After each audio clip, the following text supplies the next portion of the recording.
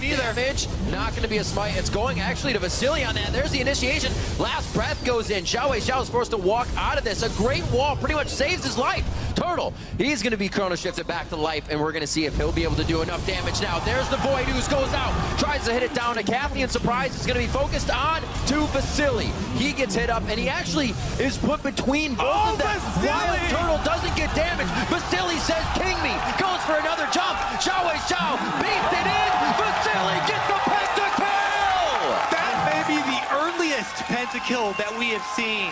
And once again, banning the Trist against Vasilii.